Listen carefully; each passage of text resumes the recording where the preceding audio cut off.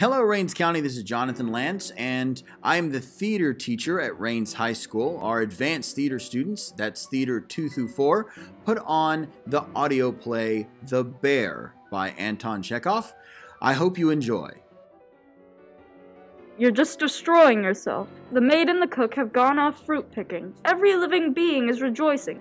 Even the cat understands how to enjoy herself and walks about in the yard catching midges. Only you sit in this room all day as if this was a convent and don't take any pleasure. Yes, really. I reckon it's a whole year that you haven't left the house. I shall never go out. Why should I? My life's already at an end. He is in his grave and I have buried myself between four walls. We are both dead. Well, there you are. Nikolai Mihailovich is dead. Well, it's the will of God, and may his soul rest in peace. You've mourned him, and quite right, but you can't go on weeping and wearing mourning forever. My old woman died too, when her time came.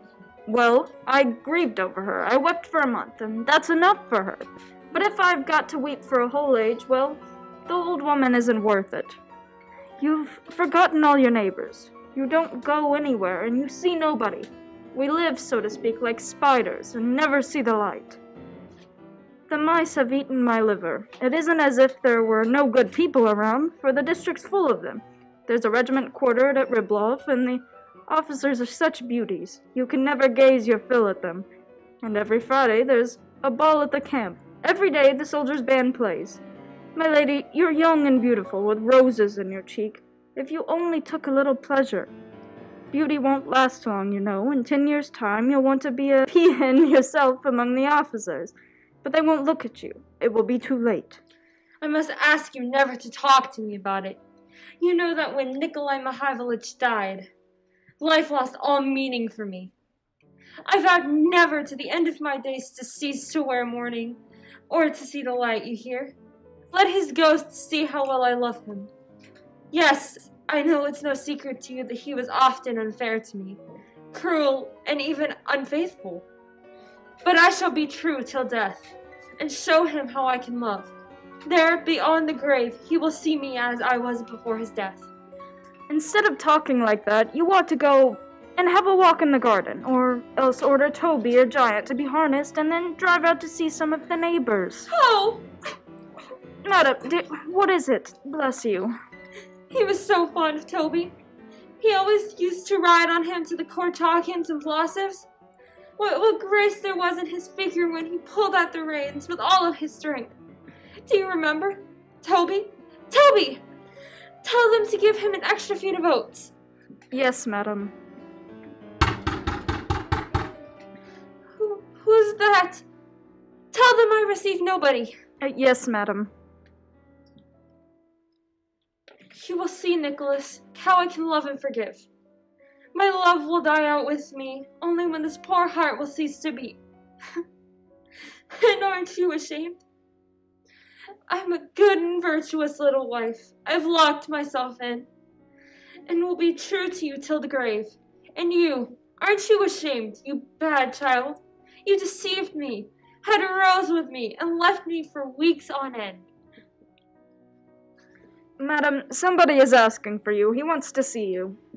But didn't you tell him that since the death of my husband, I've stopped receiving? I did, but he wouldn't even listen. Says that it's a very pressing affair. I do not receive. I told him so, but the devil curses and pushes himself right in. He's in the dining room now.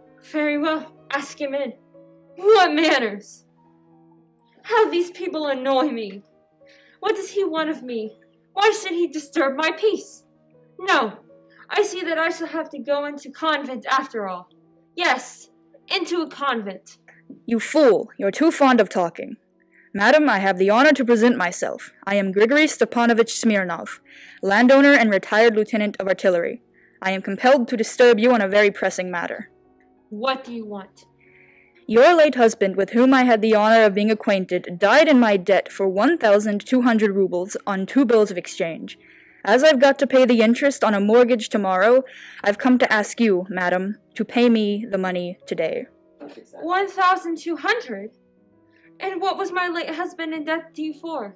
He used to buy oats from me. So don't you forget, Luca, to give Toby an extra feed of oats. excuse me today, as I haven't any spare cash. The day after tomorrow, my steward will be back in town, and I'll give him instructions to settle your account. But at the moment, I cannot do as you wish. Moreover, it's been exactly 7 months to the day since the death of my husband, and I'm in a state of mind which absolutely prevents me from giving money matters my attention. And I'm in a state of mind which, if I don't pay the interest due tomorrow, will force me to make a graceful exit from this life feet first. They'll take my estate. You'll have your money the day after tomorrow. I don't want the money the day after tomorrow. I want it today. You must excuse me, I can't pay you. And I can't wait till after tomorrow. Well, what can I do if I don't have any money now? You mean to say you can't pay me? I can't. Is that the last word you've got to say? Yes, the last word. The last word. Absolutely your last. Absolutely. Thank you so much. I'll make a note of it. And then people want me to keep calm. I meet a man on the road and he asks me, "Why are you always so angry, Grigory Stepanovich?" But how on earth am I not to get angry? I want the money desperately. I rode out yesterday, early in the morning, and called on all my debtors, and not a single one of them paid up. I was just about deadbeat after it all, slept goodness knows where, in some inn, kept by a Jew, with a vodka barrel by my head. At last I get here, 70 versts from home, and hope to get something, and I am received by you with a state of mind. How shouldn't I get angry? I thought I distinctly said my steward will pay you when he returns home from town. I didn't come to your steward, but to you. What the devil, excuse my saying so, have I to do with your steward? Excuse me, sir. I'm not accustomed to listen to such expressions or such a tone of voice. I want to hear no more. Well, there, a state of mind. Husband died 7 months ago. Must I pay the interest or mustn't I? I ask you, must I pay or must I not? Suppose your husband is dead, and you've got a state of mind, and nonsense of that sort, and your steward's gone away somewhere, devil take him. What do you want me to do? Do you think I can fly away from my creditors in a balloon or what? Or do you expect me to go and run my head into a brick wall? I go to Gruzdev and he isn't at home. Yaroshevich has hidden himself. I had a violent row with Kuritsyn and nearly threw him out of the window. Mazugor has something the matter with his bowels, and this woman has a state of mind. Not one of the swine wants to pay me, just because I'm too gentle with them, because I am a rag, just weak wax in their hands. I'm much too gentle with them. Well, just you wait. You'll find out what I'm like. I shan't let you play about with me, confound it. I shall jolly well stay here until she pays. Ugh. How angry I am today. How angry I am. All my inside is quivering with anger, and I can't even breathe. Phew, my word, I even feel sick. Waiter! What is it? Get me some kvass or water. What a way to reason. A man is in desperate need of his money, and she won't pay it because, you see, she is not disposed to attend to money matters. That's real silly feminine logic. That's why I never did like, and don't like now, to have to talk to women. I'd rather sit on a barrel of gunpowder than talk to a woman. Ugh. I feel quite chilly, and it's all on account of that little bit of fluff. I can't even see one of those poetic creatures from a distance without breaking out into a cold sweat out of sheer anger. I can't look at them. Madame is ill and will see nobody. Get out! Ill and will see nobody? No, it's all right. You don't see me. I'm going to stay and will sit here till you give me the money. You can be ill for a week if you like, and I'll stay here for a week. If you're ill for a year, I'll stay for a year. I'm going to get my own, my dear. You don't get at me with your widow's weeds and your dimpled cheeks. I know those dimples. Simeon, take them out. We aren't going away at once. I'm staying here. Tell them in the stable to give the horses some oats. You fool, you've let the near horse's leg get tied up in the reins again. Never mind, I'll give it to you. Never mind. Oh, it's bad. The heat's frightful, nobody pays up. I slept badly, and on top of everything else, there's a bit of fluff in morning with a state of mind. My heart's aching. Shall I have some vodka? What? Yes, I think I will. Waiter! What is it? A glass of vodka. Ugh. I must say I look well, dust all over, boots dirty, unwashed, unkempt, straw on my waistcoat. The dear lady may well have taken me for a brigand. It's rather impolite to come into a drawing-room in this state, but it can't be helped. I am not here as a visitor, but as a creditor, and there's no dress specifically prescribed for creditors. You allow yourself to go very far, sir. What? Nothing really. Whom are you talking to? Shut up! The devil's come to stay. Bad luck that brought him. Oh, how angry I am. So angry that I think I could grind the whole world to dust. I even feel sick. Waiter! Sir, in my solitude I have grown unaccustomed to the masculine voice. I can't stand shouting. I must ask you not to disturb my peace. Pay me the money and I'll go. I told you perfectly plainly. I haven't any money to spare. Wait until the day after tomorrow. And I told you perfectly plainly I don't want the money the day after tomorrow, but today. If you don't pay me today, I'll have to hang myself tomorrow. But what can I do if I haven't got the money? You're so strange. Then you won't pay me now, eh? I can't. In that case, I stay here and shall wait until I get it. You're going to pay me the day after tomorrow? Very well. I'll stay here until the day after tomorrow. I'll sit here all the time. I ask you, have I got to pay the interest tomorrow or haven't I? Or do you think I'm doing this for a joke? Please don't shout. This isn't a stable. I wasn't asking you about a stable, but whether I'd got my interest to pay tomorrow or not. You don't know how to behave before women. No, I do know how to behave before women. No, you don't. You're a rude, ill-bred man. Decent people don't talk to a woman like that. What a business. How do you want me to talk to you? In French or what? Madam, je vous prie. How happy I am that you don't pay me. Pardon, I have disturbed you. Such lovely weather today, and how well you look in mourning. That's silly and rude. Silly and rude. I don't know how to behave before women. Madam, in my time I've seen more women than you've seen sparrows. 3 times I've fought duels on account of women. I've refused 12 women, and 9 have refused me. Yes, there was a time when I played the fool, scented myself, used honeyed words, wore jewelry, made beautiful bows. I used to love, to suffer, to sigh at the moon, to get sour, to thaw, to freeze. I used to love passionately, madly, every blessed way devil take me. I used to chatter like a magpie about emancipation and wasted half my wealth on tender feelings. But now, you must excuse me. You won't get round me like that now. I've had enough. Black eyes, ruby lips, dimpled cheeks, the moon, whispers, timid breathing. I wouldn't give a brass farthing for the lot, madam. Present company always accepted, all women, great or little, are insincere, crooked backbiters, envious, liars to the marrow of their bones, vain, trivial, merciless, unreasonable, and as far as this is concerned, excuse my outspokenness, a sparrow can give 10 points to any philosopher in petticoats you like to name. You look at one of those poetic creatures, all muslin and ethereal demigoddess, you have a million transports of joy, and you look into her soul, and see a common crocodile. But the most disgusting thing of all is that this crocodile, for some reason or other, imagines that its chef d'oeuvre, its privilege and monopoly, is its tender feelings. Why, confound it! Hang me on that nail, feet upwards, if you like. But have you met a woman who can love anybody except a lapdog? When she's in love, can she do anything but snivel and slobber?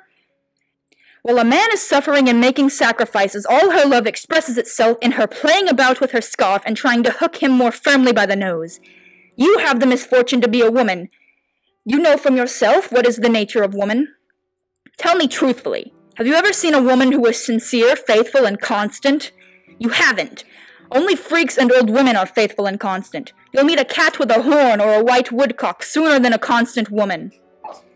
Then, according to you, who is faithful and constant in love? Is it the man? Yes, the man. The man. Men are faithful and constant in love? What an idea. What right have you to talk like that? Men are faithful and constant. Since we are talking about it, I'll tell you that of all the men I knew and know, the best was my late husband. I loved him passionately with all my being, as only a young and imaginative woman can love.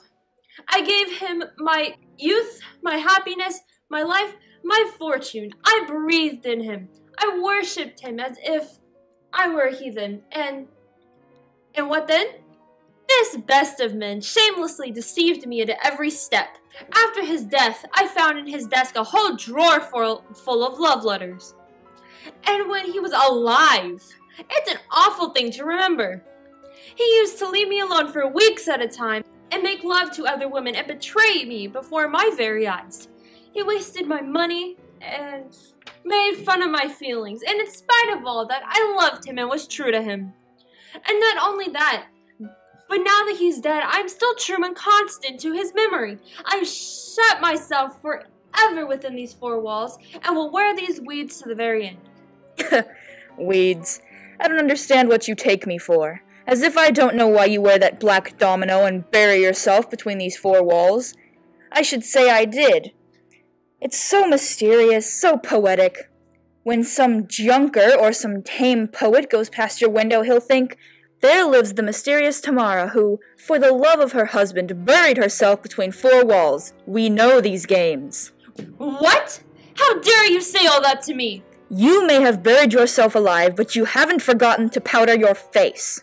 How dare you speak to me like that? Please don't shout. I'm not your steward. You must allow me to call things by their real names. I am not a woman, and I'm used to saying what I think straight out. Don't you shout either. I'm not shouting, it's you. Please leave me alone. Pay me my money, and I'll go. I shan't give you any money. Oh, no, you will.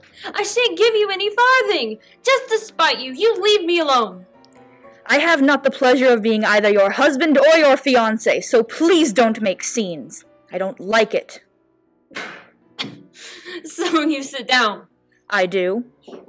I ask you to go away. Give me my money. Oh, how angry I am. How angry I am.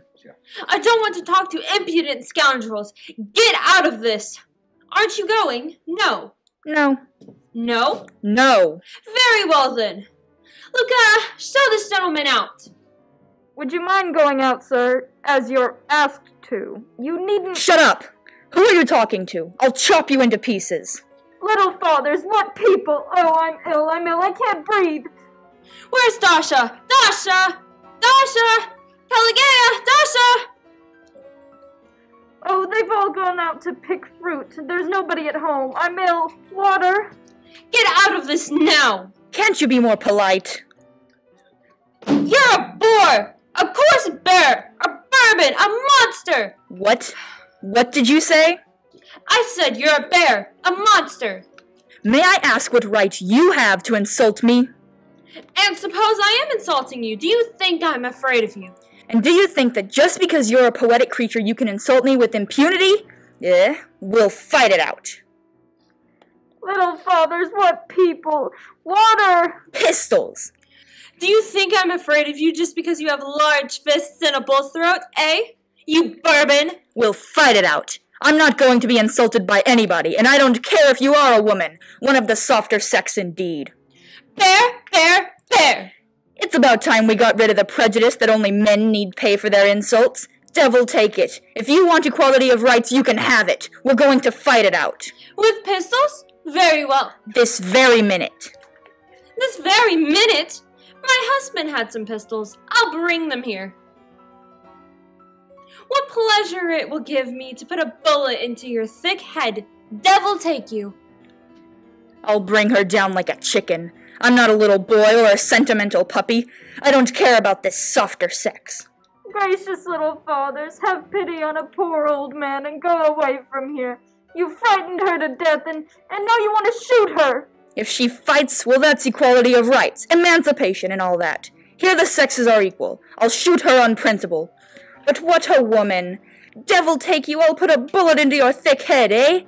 How she reddened, how her cheeks shone. She accepted my challenge. My word, it's the first time in my life that I've seen. Go away, sir, and I'll always pray to God for you. She is a woman.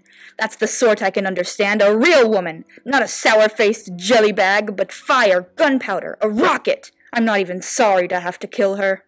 Dear sir, do go away. I absolutely like her, absolutely. Even though her cheeks are dimpled, I like her. I'm almost ready to let the debt go. and I'm not angry any longer. Wonderful woman. Here are the pistols, but before we fight, you must show me how to fire. I've never held a pistol in my hands before. Oh, Lord, have mercy and save her. I'll go and find the coachman and the gardener. Why has this affliction come on us? You see, there are several sorts of pistols. There are Mortimer pistols specially made for duels. They fire a percussion cap. These are Smith & Wesson revolvers, triple action with extractors. These are excellent pistols. They can't cost less than 90 rubles the pair. You must hold the revolver like this. Her eyes, what an inspiring woman. Like this? Yes, like this. Then you cock the trigger and take aim like this. Put your head back a little. Hold your arm out properly, like that. Then you press this thing with your finger, and that's all. The great thing is to keep cool and aim steadily. Try not to jerk your arm. Very well. It's inconvenient to shoot in a room. Let's go into the garden. Come along, then. But I warn you, I'm going to fire in the air. That's the last straw. Why? Because it's my affair. Are you afraid? Yes? Aha! No, sir, you don't get out of it. You come with me. I shan't have any peace until I made a hole in your forehead. The forehead which I hate so much. Are you afraid? Yes, I am afraid. You lie! Why won't you fight? Because I like you. He likes me! He dares say that he likes me! That's the way. Listen, are you still angry? I'm devilishly annoyed, too. But do you understand? How can I express myself? The fact is, you see, it's like this, so to speak. Well, is it my fault that I like you? Devil take it, how I'm smashing up your furniture. I like you, do you understand? I almost love you. Get away from me. I hate you. God, what a woman. I've never seen in my life one like her. I'm lost, done for, fallen into a mousetrap, like a mouse. Stand back or I'll fire. Fire, then. You can't understand what happiness it would be to die before those beautiful eyes, to be shot by a revolver held in that little velvet hand. I'm out of my senses. Think and make up your mind at once, because if I go out, we shall never see each other again. Decide now. I am a landowner of respectable character, have an income of 10,000 a year. I can put a bullet through a coin tossed into the air as it comes down. I own some fine horses. Will you be my wife? Let's fight. Let's go out. I'm mad. I understand nothing. Waiter! Water! Let's go out and fight. I'm off my head. I'm in love like a boy, like a fool. I love you. I love you as I've never loved before. I've refused 12 women. 9 have refused me, but I've never loved one of them as I love you. I'm weak. I'm wax. I'm melted. I'm on my knees like a fool, offering you my hand. Shame. Shame. I haven't been in love for 5 years. I'd taken a vow, and now all of a sudden I'm in love, like a fish out of water. I offer you my hand. Yes or no?